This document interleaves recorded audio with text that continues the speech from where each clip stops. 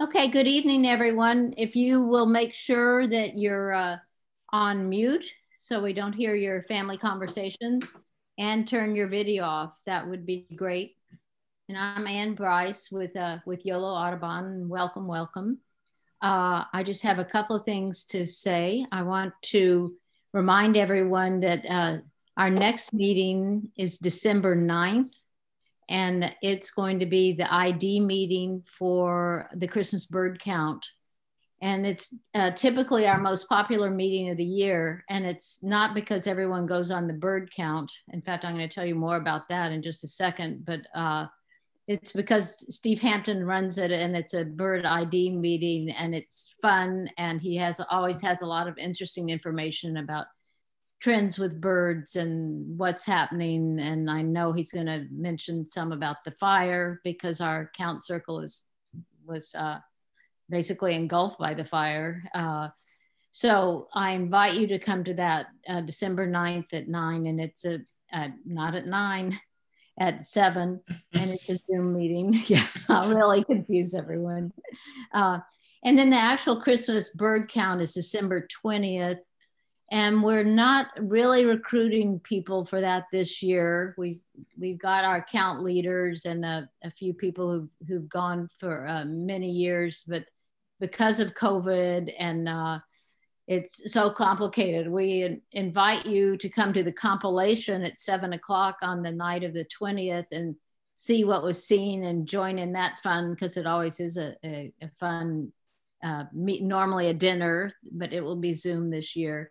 But unless you have a burning desire to be part of the Christmas bird count, I'd say watch it on Zoom. And if you do have a burning desire, get in touch with Steve Hampton, and all that is on our website.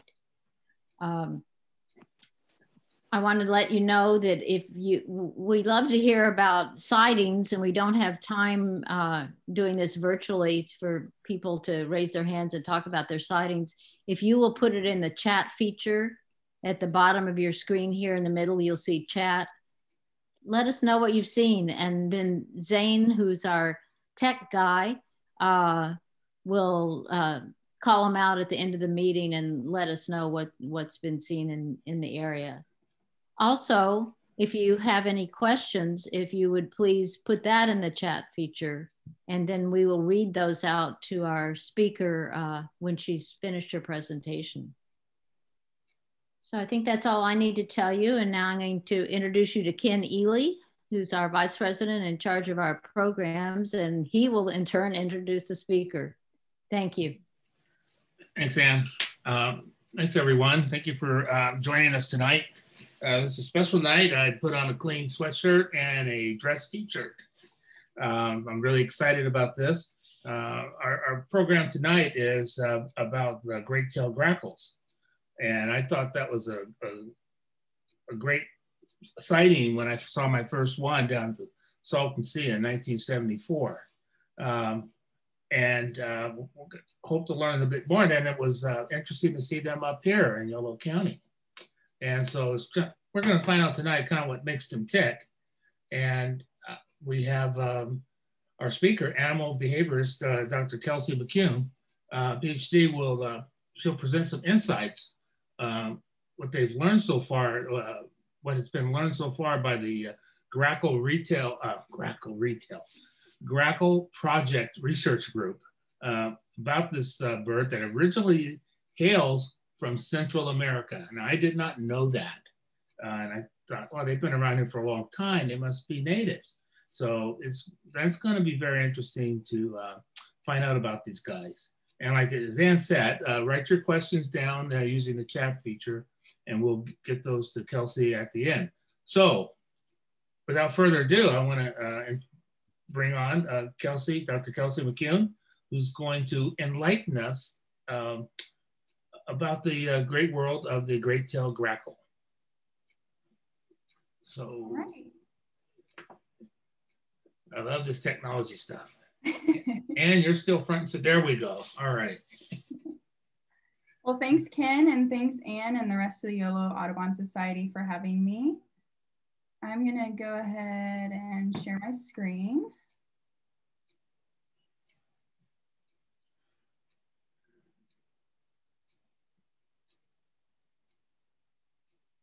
Okay, just Ready. arrange some of these things so that they're not in the way. Okay, so I'm really excited to be here with you guys to talk to you about a rapidly expanding species, the great-tailed grackle.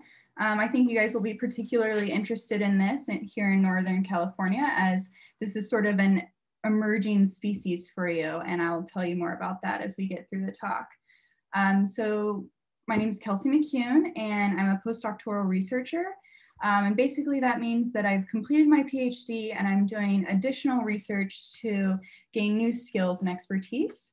My supervisor, some of you guys might know her, might have met her in person and heard about her project, the Grackle Project. Her name is Dr. Corina Logan, and she's affiliated with the Max Planck Institute for Evolutionary Anthropology in Germany. And this institute, I want to give a big shout out to them because they are very generously funding the entire Grackle project. So want to make sure they get recognition. The other members of our lab currently are Dr. Alexis Breen and Krista Rolls and Zara Marfori. Okay, so I'm going to go ahead and jump right in. Let's see here.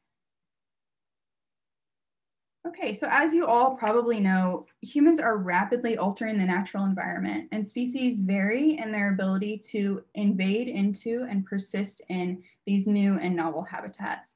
So imagine that you are a species, maybe since we're in California towhee, and you have evolved in an environment that looks like this. A lot of forests, a lot of green, little habitat fragmentation. So all of the traits that you have, you evolved to make you specifically suited to an environment that looks like this. As the environment begins to change to look like this, or as your range expands and you start to move into new areas that look like this, those traits are either going to help you persist in this novel environment, or you're going to fail and die because your traits are not evolved to benefit you in these human modified environments. But we really don't specifically know which traits allow some species to expand into novel environments while other species fail. So on the Grackle Project, we think that one important trait might be behavioral flexibility. So what is behavioral flexibility? Well, we like to think of it with this metaphor, where someone who is not behaviorally flexible only basically has one tool in their toolbox. So to a person with a hammer, everything looks like a nail. So even though they are maybe trying to get this screw to go into this piece of wood, the only tool that they have to do this is a hammer, but the more appropriate tool would be a screwdriver. And so because they are using an inappropriate tool, the outcome is pretty bad, where they're going to bend the screw. Similarly, if they're trying to make cookies, the appropriate tool for this job is a mixer, but all they have is a hammer, and so their cookie dough is going to be pretty weirdly mixed. Now you could crack a nut with a hammer, but the meat of the nut, the good part, is going to be shattered everywhere. So really the appropriate tool is going to be the nutcracker.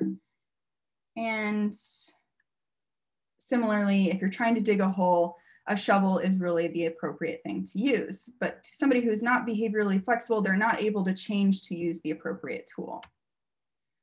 So we define behavioral flexibility as the ability to change behavior when circumstances change based on learning from previous experience. So I want you guys to remember this definition, and I will remind you of it later down the road because we're going to bring it up a few times.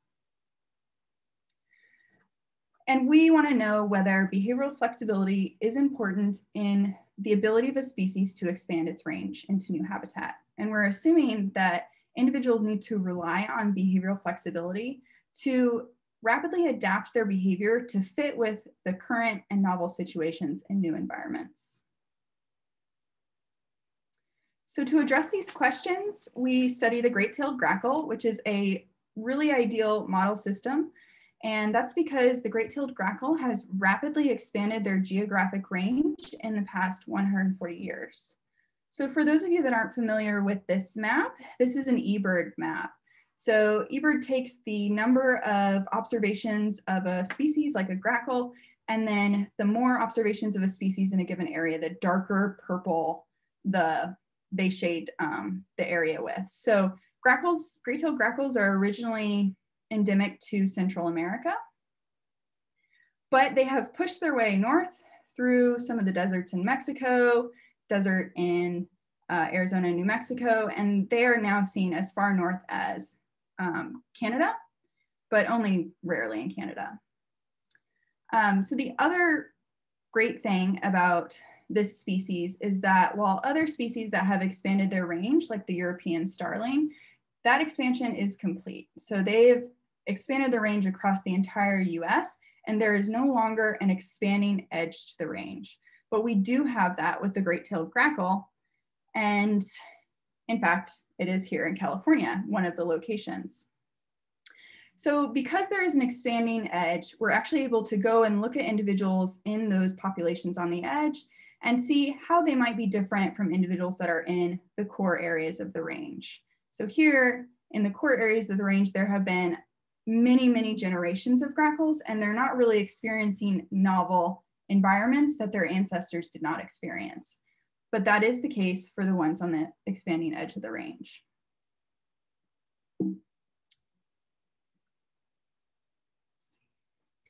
So to give you an idea of how quickly this has occurred, from the beginning of the 20th century till about the year 2000, grackles expanded their range into the US by over 5,000%. So I mean that the size of their range has increased by over 5,000% in that very short time period. So that is very quick and kind of shocking. And we don't know all of the reasons how they're able to do this, but a good bet is that grackles are really good at taking advantage of human changes to the environment. Specifically, as you see here in these two pictures, they're really good at eating our trash. Okay, so our two main goals for the Grackle Project are to address whether this rapidly expanding species is actually behaviorally flexible. And then we want to know whether behavioral flexibility is promoted or constrained by some individual traits like cognitive abilities, personality traits, and physiology, and how variation in behavioral flexibility relates to the proximity to the range edge for that population. So in this way, we can kind of get an idea of whether behavioral flexibility has facilitated the expansion of these birds into novel habitats. So to begin to study these questions, we first have to catch the birds. So I joined the project in Arizona, and the two main methods that we use to catch the birds there are this picture here up top is a bow net trap. So we have food here at the back of the trap. This is a female grackle. They're brown and slightly smaller than the male grackles, which are black. And this moving arm of the trap is covered in foam. And when you hit the trigger, the arm moves over the grackle. There's a net in between it and the piece below it, so the grackle is caught. The other method that we use commonly in Arizona to catch grackles was the mist net, which some of you might be more familiar with. A mist net is like a very large volleyball net that has really fine thread. So actually in this picture here on the right, there's a mist net extended across the entire extent of this picture, but you can't see it. And that's really the point. So you set up the mist net in an area where the grackles are frequently flying through, and the grackle doesn't see it. They fly into it, and then they get tangled. And we have special training on how to safely extract these birds from the mist net. So after we catch the birds, we do a couple different things. And the first is that we give them these unique color combination of leg bracelets or leg bands. And that's so when we let them go again in the wild, we can tell them apart from each other. We also take a bunch of different kinds of body measurements. So bill length, leg length, things like that. And then we take a blood sample. And we use the blood sample to measure certain physiological traits, which I'll tell you about later. Then a subset of the grackles that we catch, we keep temporarily in aviaries to measure the cognitive and personality traits that I'm going to tell you about. And the rest of the grackles we let go at the location where we caught them. We will go find them again to measure some of their natural foraging, social, and space use behaviors. And I'll tell you briefly about those later too. Okay, so the birds that we keep for a short amount of time, we keep them in aviaries. And I just wanted to show this here because this is our Arizona study site. And these are the aviaries that were on a roof of one of the science buildings there. And this is actually a Google Maps photo, a Google image photo. So we thought it was funny that our aviaries are sort of immortalized there in Arizona. And the other fun thing is that we literally just finished building the aviaries where we're going to keep grackles here in California. So this is a picture of me and Krista and Zara, and we're super excited to have that done so we can get started with data collection. Okay, so the big thing that we're interested in is behavioral flexibility. So I'm going to tell you about how we do that first. So how is it that you can measure behavioral flexibility? We use a common method for this trait called reversal learning. So there's two components to reversal learning. The first is that you get birds to learn that food is always in one specific color of container. So with the Grackle Project, we use what we call reversal learning tubes. It's this dark gray and light gray tube. And so we first give the birds a bunch of trials until they have learned that say, for example, the dark gray tube is always going to have that cracker piece. Once they have learned this, then we switch which tube the food is in. So now, for example, the food is in the light gray tube, and we measure how long it takes for the grackle to change its behavior now that the circumstance has changed and start going to the light gray tube. So this is our measure of behavioral flexibility, the ability to change behavior once the circumstances have changed. So here I'm going to show you a video of what a reversal learning trial looks like. So we bring the tubes in each trial, and we always cover the holes with our hands so the birds can't cheat and see which tube contains the food. The birds can come down, and they're only allowed to look into one of the tubes. So in this case, Adobo, which is the bird that we're seeing here, he chooses the correct tube. This tube has the food in it, and he's able to eat the cracker. But if he had gone down to the light gray tube and looked in, then we take the tubes away and he doesn't get to eat the cracker. And then we'll start the next trial and he gets another chance. So we do this until the bird has shown that it has learned to associate the color of the tube with a food. And by that, I mean that they choose the correct tube in at least 17 out of 20 trials in a row. After that happens, then we switch which tube the food goes into. And again, we measure how long it takes, how many trials before they learn the new tube color. And that's our measure of behavioral flexibility. Okay, so I just want to show you some preliminary data. This is actually data that Corina collected in Santa Barbara when she was testing out these methods. But importantly, we wanted to know whether grackles were behaviorally flexible. That was one of our key components that we wanted to know in this project. And so that's what we're looking at here is the data from Santa Barbara, the initial population testing out these methods. So here in this column on the left, we have learning speed, and that's the number of trials for the bird to initially associate the color of the tube with a food reward. So actually, these birds are taking relatively few trials to initially learn this association. And here on the right, we have this column, which is the reversal speed, and that's the number of trials it took for the bird to switch to going to the newly rewarded tube. So this is after we've reversed where the food is, and this is our measure of behavioral flexibility, the number of trials it took for the individual to change its behavior now that the circumstances have changed. So you can see that the number of trials for individuals to reverse their preference is consistently higher than the number of trials it took for them to initially learn to associate one color with food.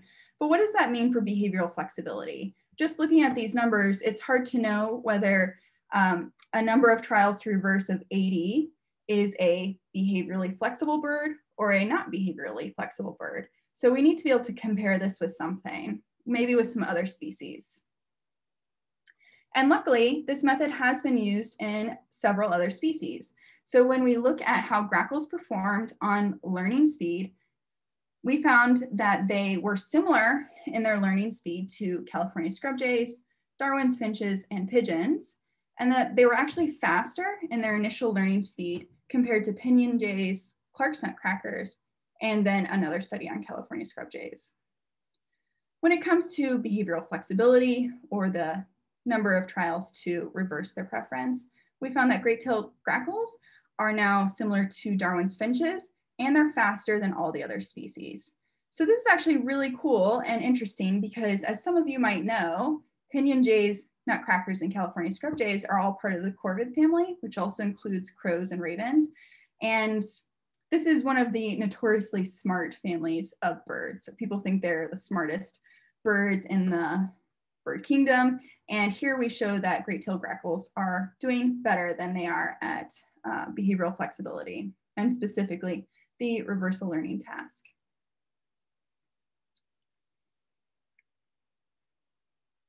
So we found that yes, grackles are able to change their behavior when circumstances changed based on learning from previous experience, and they're faster than these other species. And now we want to know, how does variation in behavioral flexibility relate to different cognitive traits, personality traits, and physiology? And how does variation in behavioral flexibility relate to the proximity of that population to the range edge? Okay, so we measure different kinds of individual traits. So we measure several different cognitive traits and a few different personality traits. And I will talk about those here in a minute. But first, I wanted to mention the physiological traits that we measure. So I told you that we take blood samples, and we're actually able to get a lot of information out of a very small sample of each grackle's blood. And so with this blood, we have some very excellent collaborators, both within the US and internationally, that help us to understand the quality of the immune system in each individual, the hormone levels, their genetics, like genetic relatedness and dispersal distance. And we're also able to look at what parasites they might have in the blood. Now, I'm not going to talk about these for the rest of the talk, and we don't have a ton of the results back for these, but feel free to ask me questions about them if you want, and I will try to answer. So we measure all of these traits, and then we compare the variation in these traits in grackles that are from populations at different locations along the range. And this is how we're able to address whether behavioral flexibility or some other traits might facilitate the range expansion and invasion of new habitats. So as I briefly mentioned, Corina started the Grackle Project while she was in Santa Barbara, California, between 2012 and 2015. And she was sort of testing out methods to address these questions. And then the Grackle Project officially started in Arizona, in Tempe, Arizona, in between 2017 and 2020. So we actually pretty much just moved from Arizona to California in July. So we're really new here in California, still trying to figure things out. And that means that we don't have a ton of data to show you from the California population, and you'll mostly be seeing data from the Arizona population.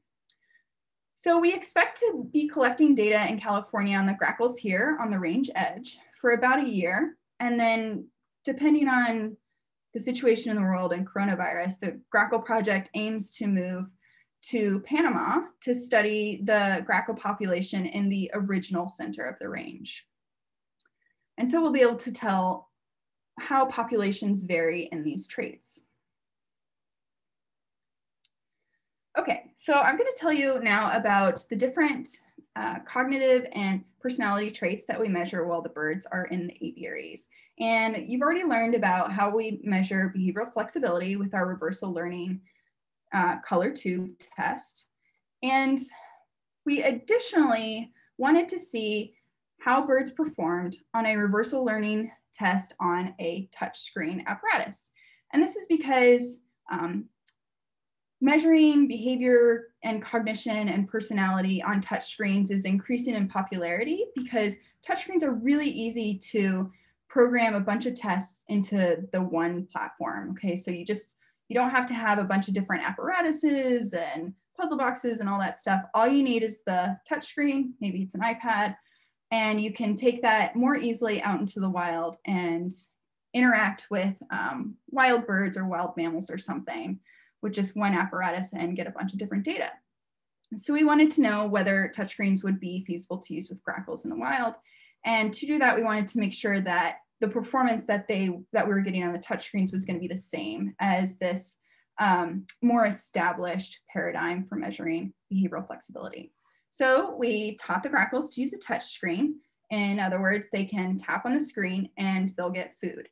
And for the reversal learning test, we used shapes instead of colors, but otherwise it's pretty similar. So each grackle has a shape, and if that's rewarded for them, maybe it's the pentagon. And if they tap on the pentagon, then they'll get food. But if they tap on the diamond, they don't get any food. And otherwise everything's the same. Once they've learned the association with the shape and the food, then we switch which shape is now going to be rewarded. Okay, so here is an example of what that looks like. Here is our touchscreen setup. So this setup was not particularly amenable to carrying around into the field and stuff, but in the future we would have been able to transition it to something like an iPad. So here we had this monitor that was a touch screen. It's controlled by a laptop. And then if the bird chooses the correct shape, then this component back here moves into place such that food is available if the grackle reaches their face into this compartment. So here we're going to see one of our female subjects, Tapa, and she is rewarded if she touches the diamond. So she comes down and she definitely gets the diamond, and so she gets the food reward. The next trial starts. But this time Tapa is going to choose the pentagon, which is not rewarded. So she doesn't get food, and then she gets a longer inner trial interval, which is supposed to sort of punish her so that she learns more quickly. The next trial starts, and let's see what she does. She's gonna get the diamond, so she gets the rewarded one again. Now, if you'll notice, she's always choosing the right side, the shape on the right side. So this could mean that instead of learning the shape, she's actually learning the location, and we don't want that. So here she did go to the left to choose the diamond, so we know that she's not just learning the side. So I want you guys to remember the slide I showed you with the results, the preliminary results from our reversal learning tubes experiment, where to the number of trials that it took for a bird to reverse its preference, or the measure of behavioral flexibility, ranged from, I think, 70 to maybe 130 trials. And here on the touchscreen task that should be pretty identical, should lead to identical performance. This is probably Tapa's 500th trial, maybe 550th. So it took way, way longer for birds to perform on both components of the reversal learning task on the touchscreen compared to the tubes, where both to make the initial discrimination, where they learn the shape is associated with food, and then in the reversal part where they have to switch their preference, the trials were several orders of magnitude larger, the number of trials that it took for them to complete that portion. So Tapa took 450 trials to learn the initial discrimination, and then we actually stopped working with her on the reversal learning because she was taking too long and we had to let her go. But she was at, I think, 630 trials for her reversal, the reversal portion of this task. So we decided not to continue with the touchscreen reversal experiment. It did not seem to be measuring the same thing as the reversal learning tubes. Although we don't know for sure, this is potentially because touchscreens are not super ecologically relevant for grackles. There's nothing in their environment that resembles a touchscreen in any way. And so it's possible that the sensory mechanisms that help them to learn are just not present with the touchscreen, and so they're not able to make the associations as quickly. Lots of fun speculation about that, but I don't have all the answers. Okay, so the next cognitive test that I want to tell you about, we use two different kinds of puzzle boxes. So the first puzzle box is a plastic square puzzle box that has one food item sitting on a pedestal in the center. And then there's 4 different options for accessing the food item. And 3 of them right here are options that are directly touching the food. So the goal is to manipulate one of the options in a way that knocks the food off the pedestal so it slides out the bottom of the box and the grackle can eat it. The other puzzle box is a little bit more natural looking, but it also has 4 compartments with doors that open in different ways to get to the food. So here as well, there are 4 different options for accessing a food item. And what we want to know is how quickly are these birds able to figure out each of these different options? And that's a measure of problem solving. So they're learning the different ways that each of these options work, and then they're going to demonstrate that they have learned this by exclusively going to that option and solving it with only functional behaviors every time, every trial. Now, once they have done that, we make that option non-functional. And by that, I mean, we leave the compartment empty and the door open, like you see here, or we will leave the option on the plastic puzzle box. It'll be in there, but it won't be touching the food, or we'll tape the window closed so that the birds can't use it to get to the food anymore. So now, if you remember our definition of behavioral flexibility, the circumstance has changed. They were used to getting food with this one option, but now that's changed. They can't do it anymore. And we measure how long it takes them to change their behavior in response.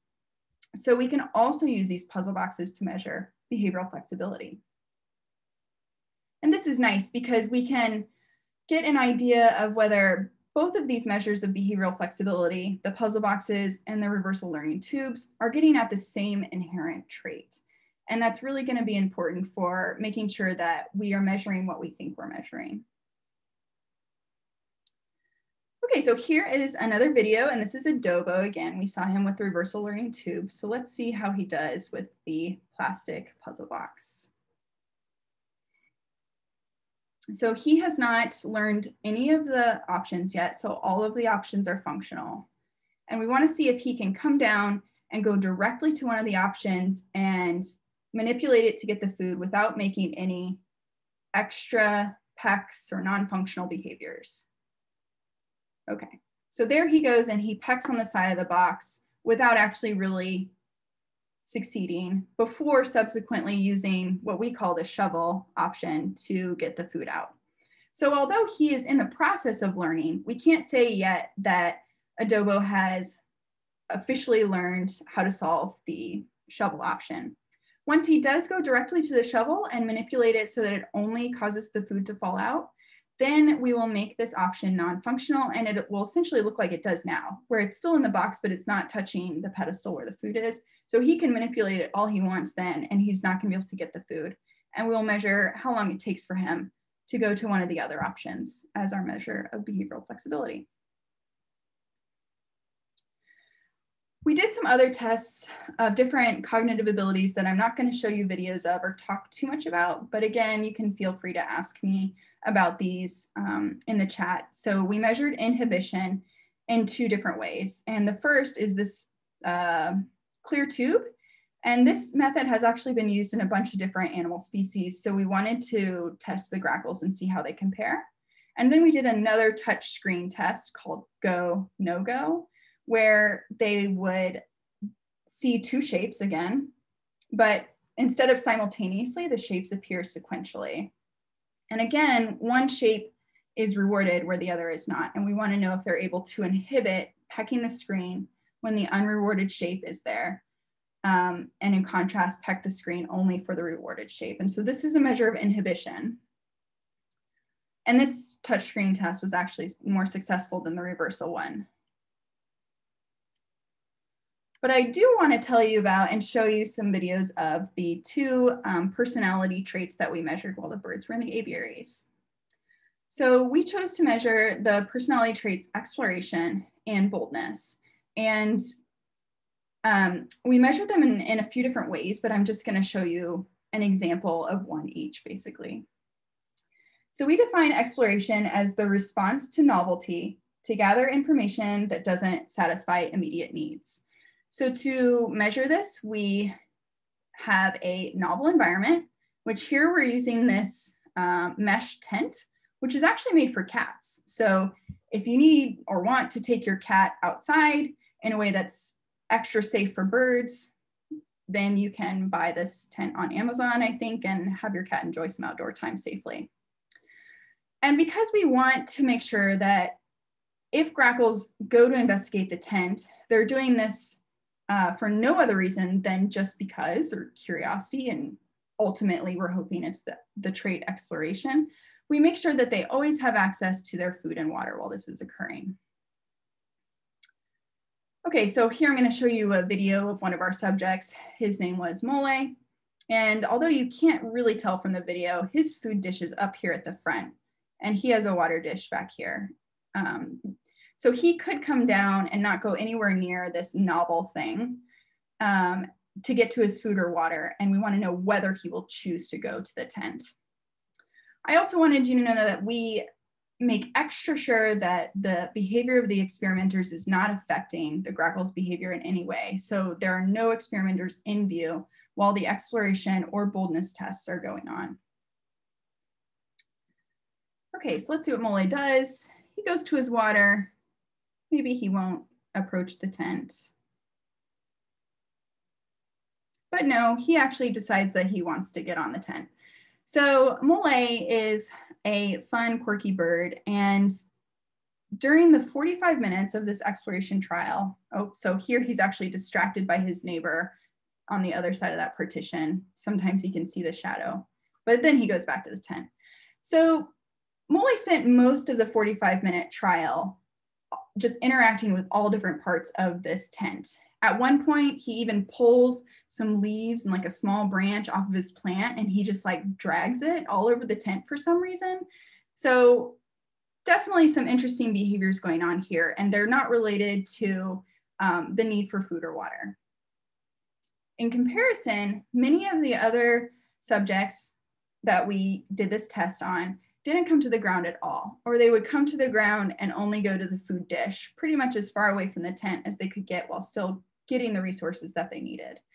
So Mole might be a little bit of an outlier, and we won't actually know this for another few months because we're actually still in the process of coding these videos. So I don't have results to show you, but just based on what I observed on the videos, the variation between birds like Mole who go to the tent and birds that don't, it does seem like we're seeing consistent individual differences in behavior, which is the definition for personality. So it looks like we're seeing that grackles have the personality trait exploration, but again, we need to analyze the data before we can say for sure.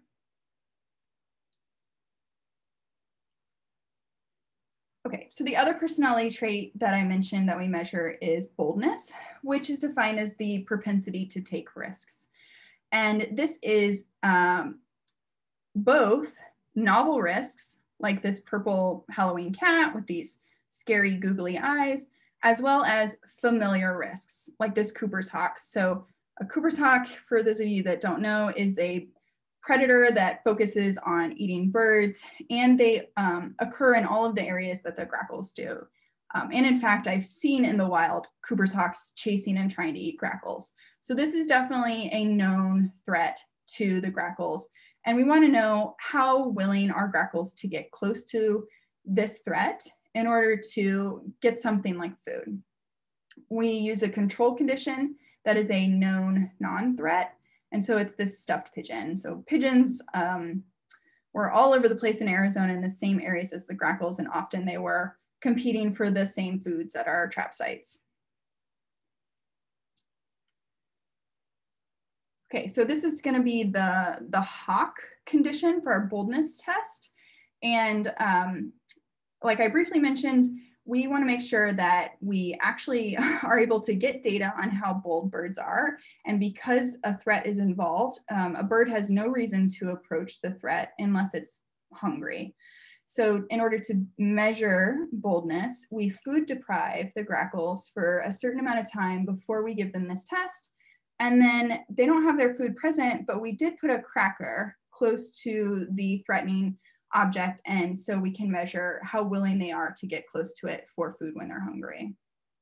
Because threat is involved, these trials are much shorter than the exploration trials. So we are really wanting to see how willing birds are to approach a threatening object, and we need to make sure that they're hungry so that they have a motivation to do that. In this video, we're going to see the same bird as in the exploration video, Mole. And maybe you can guess based on how he performed in the exploration video, but he comes right down, lands on the head of our poor stuffed Cooper's hawk, and even gives the hawk a few pecks. It was not super clear whether he was being aggressive and trying to kill the bird or just trying to see what was going on.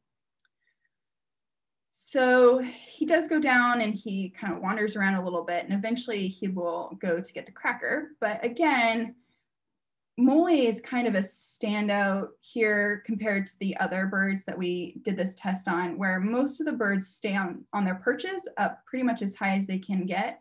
And a lot of them were even doing alarm calling, which indicates that they are perceiving this stuffed Cooper's hawk as a threat, despite the fact that it's not moving. And so again, we haven't analyzed the data, so this is anecdotal, but Mole performed the same very boldly and and with a lot of exploration on these two personality tests.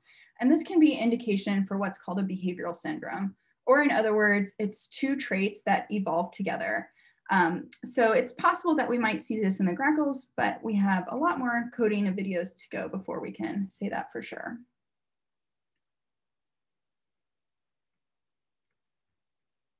Okay, so now we've measured all these traits, both physiological, cognitive, and personality traits in the aviaries. And we want to know how that relates, or whether it relates to the natural behavior of individuals in the wild. And that's because it's this natural behavior in the wild that is actually going to influence whether they are able to expand their range, able to survive in novel environments. And so to make sure that we can find these birds again and collect long-term data on them, we give them what are called radio tags on little backpacks on their back. So this is a piece of equipment that emits a unique, very high frequency radio signal. And it has an antenna, which I guess is kind of hard to see in this picture. And we're able to pick up that signal using this antenna and this specialized receiver. And by picking up the signal and narrowing down the strength of the signal with the receiver, we're able to pinpoint the grackle's location. Once we find the grackle, we do behavioral observations to measure their foraging behavior, their social behavior, and their space use behavior. So how they're actually moving about in their environment. What habitats are they preferring? How quickly are they moving from one place to the other? And with these data, we're really wanting to know, are the individuals that were behaviorally flexible in the aviaries also the ones that are eating more kinds of human food, or have a greater variety of food that they're eating, or maybe they're using a greater variety of actual foraging behaviors. So we really want to know if behavioral flexibility impacts the way that these individuals are interacting with their environment. Maybe that's how they're able to expand their range so quickly. We also look at social behavior, and I want to show you, so I'm not going to talk much about social behavior, but next I want to show you what we're doing with the space use behavior. So these are two videos, and the timing of the videos is the same, but they're two different individuals. And I know you guys think that maybe I didn't start the video on the left, but I actually did. And the bird is just barely moving, or moving very small distances compared to the bird on the right. So this is an indication that in Arizona, the grackles that we were watching are potentially consistently different in the way that they move about their environment. And this could affect, this could be related to their behavioral flexibility and could affect how individuals are able to expand their range. So again, these are data that we collected in Arizona and we don't have yet in California. And so we can't compare whether the grackles in Arizona move differently than the ones in California. But there is evidence in other species that movement behavior is related to the ability to invade into new habitat and expand the range, where individuals that are on the leading edge of an invasion front are moving more or dispersing further or moving faster. So pretty excited to look at these things with the grackles in California as soon as we're able to get up and running. Okay. So in conclusion, we wanted to know whether great-tailed grackles, which are a species that is rapidly expanding their range, whether they were behaviorally flexible. And we found that yes, compared to other species on which the same methods have been used, great-tailed grackles are more behaviorally flexible. And then we wanted to know how behavioral flexibility was related to different individual traits, like several cognitive traits, 2 different personality traits, and some measures of physiology. And we also wanted to know how variation in behavioral flexibility might relate to the proximity of the population to the range edge. And kind of as you guys already know, you're gonna have to stay tuned for that because we just have data from Arizona so far. We just got to California and we don't have any data on grackles here yet, but we are gonna start collecting data soon. So please make sure to check in and I can't wait to tell you what we find. I will say the one thing that we know comparing the 2 study sites, so something that was quite unexpected that we discovered in Arizona is that some male great-tailed grackles are actually being observed feeding fledglings. So in several blackbird species and until now in great-tailed grackles, we thought that males provided no parental care. So they defended a territory, females built nests on that territory, and then females did all the care for the babies. They built the nest, they incubated, they feed the nestlings and feed the fledglings. But we discovered in Arizona that there was a relatively high frequency of males providing parental care once the babies left the nest, once they were fledglings. So this is what you're seeing down here. This is a male feeding a fledgling. This is actually one of our color-banded males. We had 2 observations of color-banded males feeding birds, and that means that we had blood samples and some behavioral data on them. And then this male up here, he's not at the nest because he was he's alarm calling at the photographer, but you can see that he has food in his mouth, which is not something that male grackles normally do unless they're feeding babies. So not all the males did this in Arizona, but we saw definitely more than a few doing it. And as soon as I arrived in California, I went to our future study site in Woodland. This was during the breeding season, and I saw males coming to nests with food in their beaks. And because the nesting habitat is more sparse, it's lower down, it was really easy to see the male actually sticking the food into the nestling's beak. So here it's cool because we're able to see the male actually coming to the nest, which we weren't able to really confirm in Arizona because of the way that the place that the birds nest. But again, it's male parental care in both places. So that's pretty exciting and something that you guys can stay tuned to hear more about because we're going to be analyzing blood samples to try to understand which males choose to do male parental care and what other traits are related to it. Okay, so with that, I can take any questions that people might have, but I also wanted to point out that if you want to learn more about grackles or keep tabs on the project, please check out my supervisor's website. You can also check out my website. And I wanted to mention that the Grackle Project is unique in that we like all of our science to be open and accessible to anybody who wants to read it. So there's no fee for getting access to it. It's not behind a paywall. And so you can check out our different investigations or experiments that are in progress the methods, the analyses, and the eventual results here at this GitHub webpage. So I'm gonna stop sharing, I suppose, for the question portion.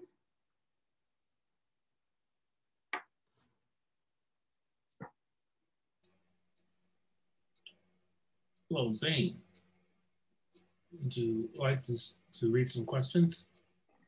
Sure, yeah, I can go for that. Well, let's see. Lucas would like to know how he could attract grackles to his yard, and was asking about what kinds of trees he could look into planting, or food and amenities that he could provide. He says that he's read that lizards can help, and was wondering if that's true, and also what kind of bird feeder might bring them in. Yeah, that's a good question. I'm not sure about lizards, but grackles love human food. So it doesn't have to be anything fancy. I think in terms of feeders, you could probably just get a regular platform feeder, or one that's big enough that they can perch on and put any kind of food in it, really. And I know that grackles in Arizona anyway were frequent feeder birds. You could also put crackers. That's what we use in the aviaries to reward the grackles. We use goldfish crackers. And if you want a more natural food item, then mealworms are a good bet. In terms of the plants, the grackles in Arizona nested in date palm trees. But we also saw them in eucalyptus, actually. And so they nested in eucalyptus trees, and we saw them in some like really dense, I don't know, like cypress looking trees. So I think any type of tree that has some fairly dense foliage, they will nest in. But the females, the material that they use to build the nest is probably like other blackbirds and marsh birds. It's like a very malleable grass type material. So you might need a supply of that somewhere in your yard. Interesting. Another question is, he says, in my grackle research, I found that the Aztecs used grackle plumage for magic ceremony, and which has a lot to do with their proliferation. Do we know if this attention led to any sort of artificial evolution within the species? In other words, did Aztec preference for the shiny iridescent grackle actually contribute to them becoming more shiny and iridescent? Were ancient grackles more lackluster? Yeah, great job on the research there. So yeah, there's the records from way back then are spotty in terms of how the Aztecs might have affected the grackles. But in general, when humans are selectively taking the prettiest individuals from a species, that means that those individuals are dead and they're not able to reproduce, which means the genes that code for the pretty feature, like the iridescent feathers, are being taken out of the population. So if anything, you would think if the Aztecs are taking the glossy iridescent standouts, then they would over time become less attractive. That makes sense. How about, is bill length indicative or reflective of overall nutrition during the formative months since hatching? Yeah, that's a great question. I don't know. I'm not sure the answer to that. My supervisor is going to be upset because I know that she looked at bill length in relation, and skull length maybe in relation to some things, but I'm not remembering. So you could maybe check her website for that. But in general, one of the things that I noticed is that when we had the birds in the aviaries, we measured their bill when we first caught them, and then we measured it again when we went to release them. So potentially that was as long as 6 months in between. And some of their bills did actually grow. Specifically, the hook part of it would grow, and likely this is because they weren't getting the typical abrasive interactions that keep their bill a certain length.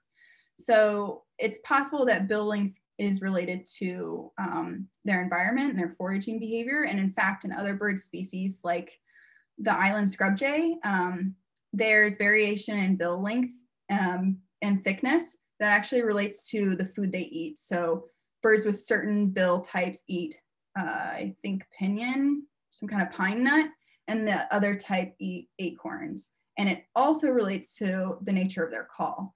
So there could be a lot of information there, but we're not really looking at all those things necessarily. All right. Have the parasites that have been found in grackles been found in other local birds? And is there a correlation between the introductions of grackles and the parasite?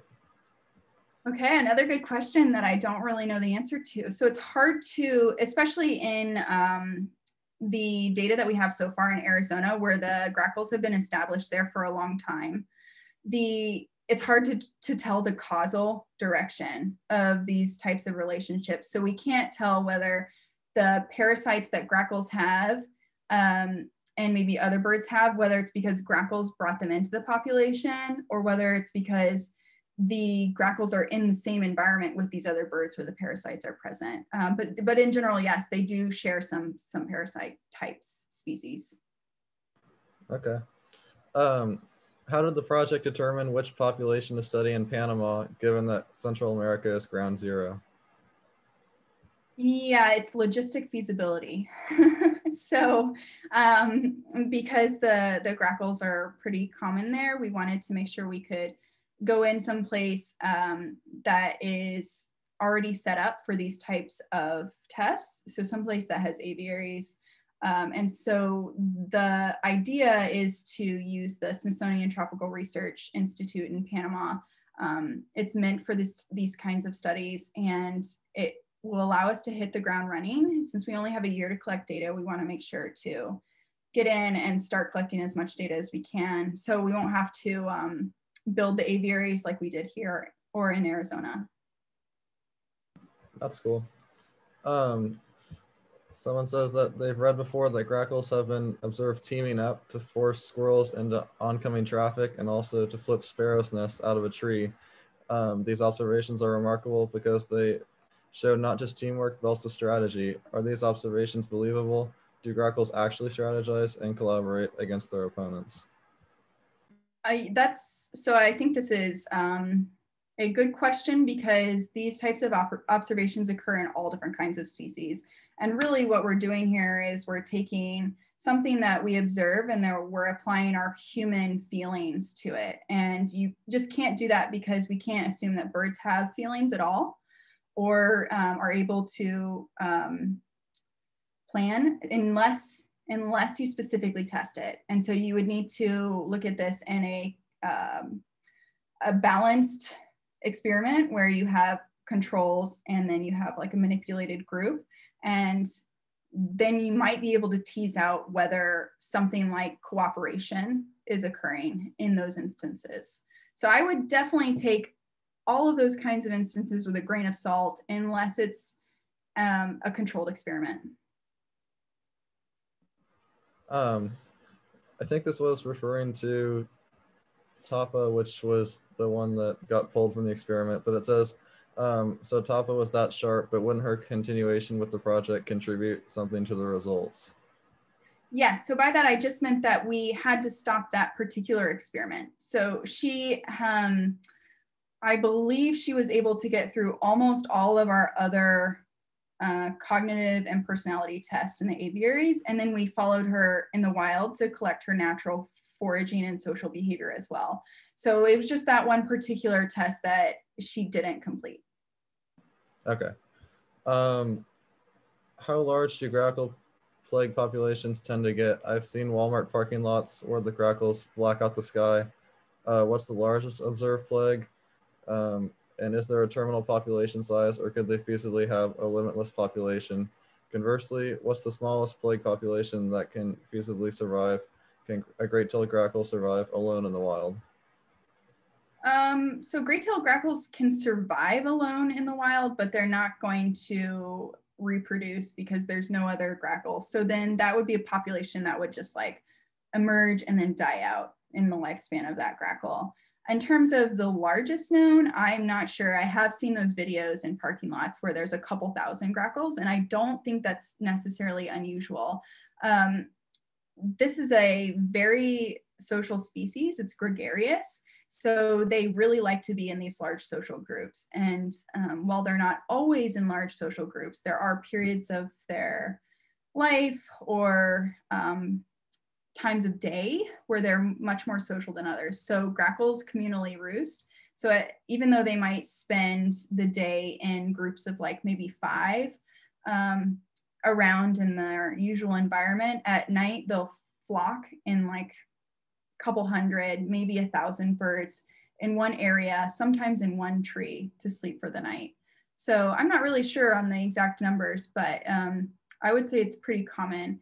There is probably never, so except for outdoor cats, which are fed at home and then allowed to eat and kill things outside, there is never going to be a natural population that can have limitless numbers, because they're always going to be limited by the food source.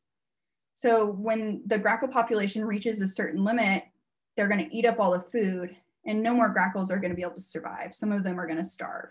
So there should be theoretically a plateau. All right.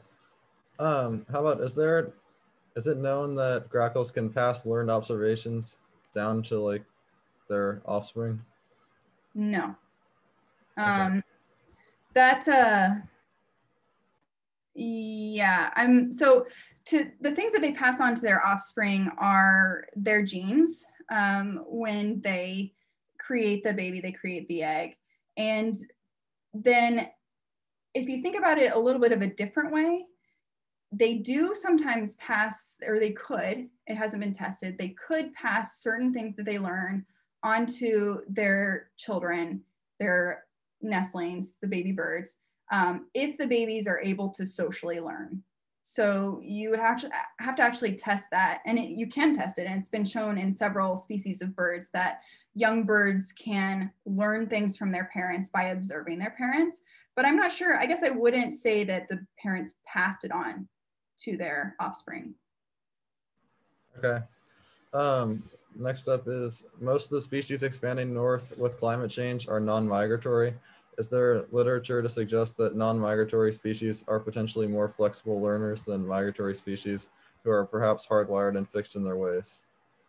Yeah, that is a great question and very on topic. And I know that there's a paper that looks at this, and I think, yeah, I guess I can't say for sure, but I know that research has been done on this. And I think you are right that the residents are more able to shift their range, and it kind of makes sense because migratory birds are oftentimes imprinting on the appropriate breeding habitat when they're born and in the initial dispersal phases. And then that's all the information that they have, because then they go south for the winter. And when they go to come north again, they're just focused on what was good habitat the previous year.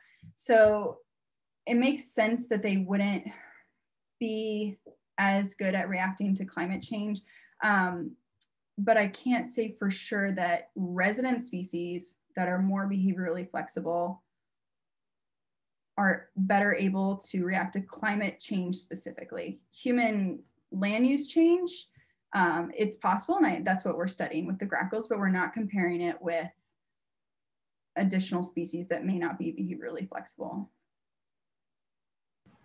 I was wondering that since great-tailed grackles are obviously really smart and are using this to explode in their range, do you think that other grackle species or other blackbirds would perform similarly on these tests? Like corvids are known to be really, really smart as a group, but would you consider all blackbirds to be like a smart family, or do you think that great-tailed grackles are an exception? So stay tuned, because eventually Corina wants to test the boat-tailed grackle, which is closely related and occurs in the Gulf Coast area in Florida. And this species has not really expanded its range. So she is going to find out how they differ in these different traits that we're measuring. Oh, in terms of the other part of the question with other non-blackbird species, I get asked this question a lot because I did my PhD research on jays, which are they're corvids. And I really think that there are a lot of smart bird species, and that people just, if they're interested in avian cognition or intelligence, they choose to study corvids because it's known that those species are smart. So I encourage people to do these kinds of tests of cognitive abilities on a wide array of bird species, because I think that a lot of them would perform decently well and maybe comparably to corvids. That's interesting. I hadn't thought of it that way. Are grackles are expanding grackles displacing any species? Yeah, another really good question. And nobody is really studying that as far as I know. So it's a very important question because this informs policy. This informs policy decisions by, say, like the Migratory Bird Treaty Act and those types of government organizations. So currently the great-tailed grackle is not considered invasive. And when it's considered invasive by the federal government, that's when it's not protected by the Migratory Bird Treaty Act anymore. And so populations that become nuisance can actually be just kind of freely culled when it's an invasive species. And the grackles are not, they're still protected. So I think we do need more data on how grackles are affecting local populations of birds. And we can still get that because the grackles are still in this process of expanding their range. So, you know, we need studies that look at how certain species were doing before the grackles arrived in their environment and how they do afterwards. Anecdotally, I can say that when we were studying grackles in Arizona, we did see them sometimes kill other bird species or attempt to kill them. So we saw it kill a cactus wren, and I saw them harassing like a baby woodpecker, but unclear what effect this has on those bird populations. Because the great-tailed grackles nest in some of these ornamental or invasive tree species like the date palm, they're not really displacing the nesting location of other bird species that I know of. So in that sense, they might not be affecting native bird communities. All right, and then last one, at least that's been posted so far. So my 4-year-old wants to know if there's a way to make a grackle bird call so that he can talk with grackles in the grocery store parking lot. That's adorable. I'm glad that your 4-year-old is interested in birds. I love that. So grackles makes a lot of really weird noises, and they sound, their song sounds really metallic to me. So that seems hard to do with your mouth. They do make some chuck calls that you could maybe imitate, but also there's a free bird app called Merlin that you can download on your phone, and those come with a bunch of different birds that are found in North America and their vocalizations. So you can open up the app and play the grackle song and see how the ones that are around you react. They do caution, this is advice from Cornell Lab of Ornithology, that if you do too many call playbacks for bird species in general with this type of app, it's harassment for these bird species and it can negatively affect their behavior. So use it judiciously.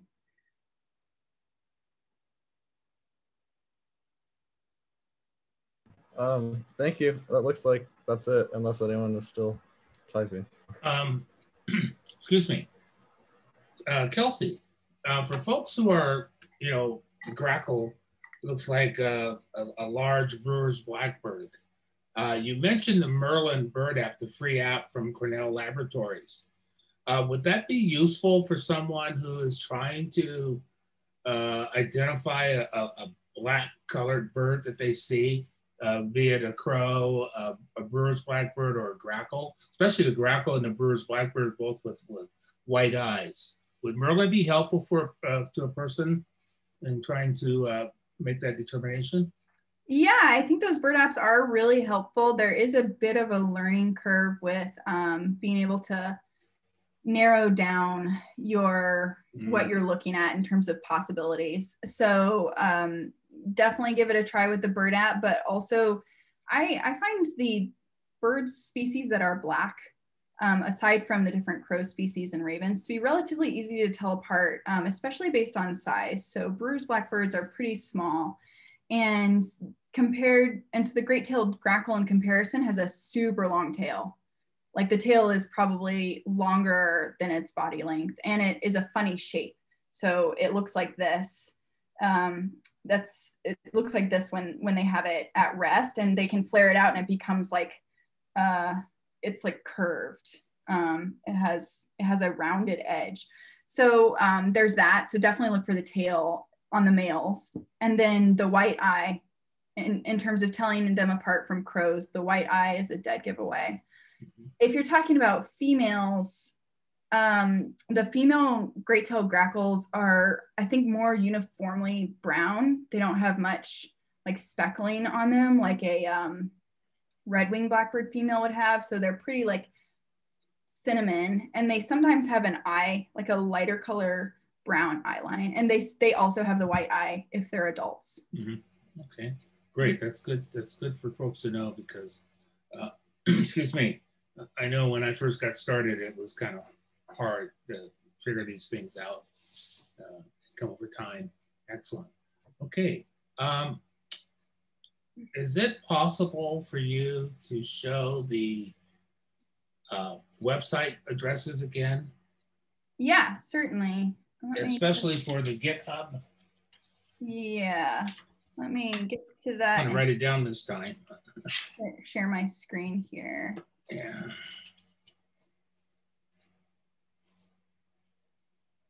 Okay, so folks, this is an excellent way to get more information and to keep, you know, abreast of what the project is doing, the progress they're making. And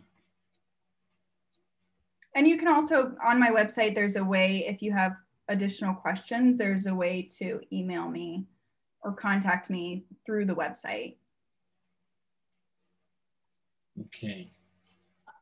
Also, while people are writing, I just want to remind everyone that we are recording this and it will be available on our website. You can find out where to go on YouTube. We do have a YouTube channel now. So if you're not furiously writing, you can just go on our website and track it down later and share this talk with anyone who couldn't be here tonight. Now you tell me, after I've written it down, my hand's all tired now. Yes, the recording will be available in 1 or 2 days. And then, and I'll work with our, excuse me, our brain trust and get it up on the YouTube channel. So, okay, Zane, any other questions come in? Nope, that looks like it. Okay, well, Kelsey, I'll tell you, I was very interested in hearing this, and I was pleased trying to follow along with it, and I felt sorry for Tapa, but I think it's a great way to determine, you know, why this species is moving with this personality, experiments you're doing, and Mole and his boldness. Who knew? He jumps on top of the stuffed bird, pecks it in the head.